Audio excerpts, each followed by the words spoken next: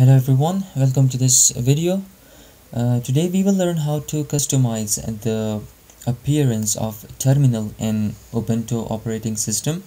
So to do that, you have to open the terminal and notice that the default appearance will look like this. And to change that, you have to click on this button and then go to the preferences. And you have profiles. This means that you can create more than one profile and switch between them as you want.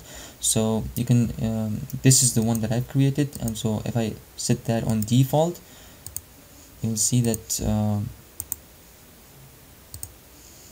you see now it's different. It looks different. I think it looks much better.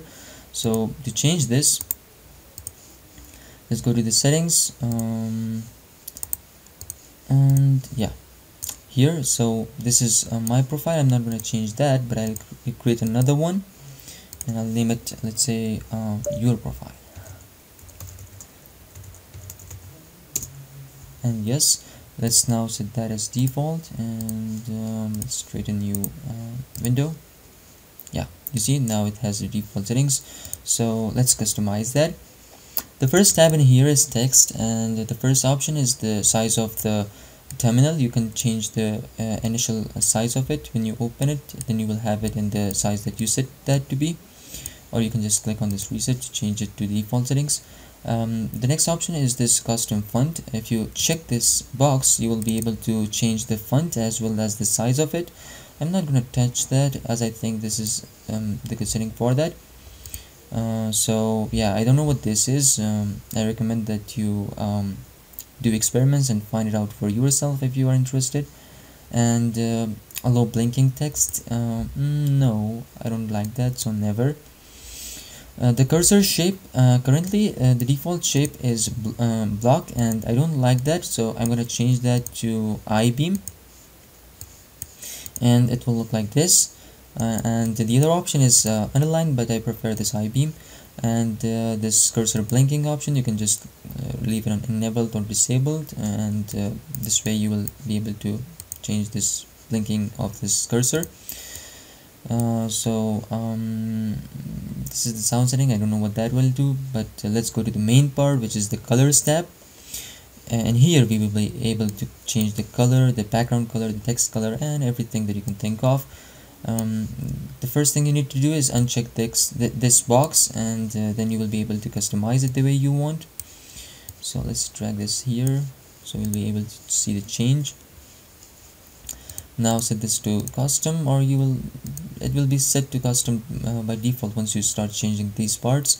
So let's change the background to be gray, let's say. Now it looks better, I think. And the text color, let it be green.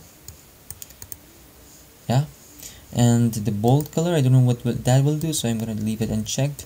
And the cursor color, now it's black. You see, it's currently black, so I'm gonna change that to green, and that's it. I don't know what will happen if I change the text part, but I already have the setting that I want for that, so I'm not gonna change this one. And the next option is highlight color. I'm gonna check this, and I'm gonna show you what that will do. Sudo apt update, yes, update. And if I highlight this, you'll see that the background is yellow and the text appears in white.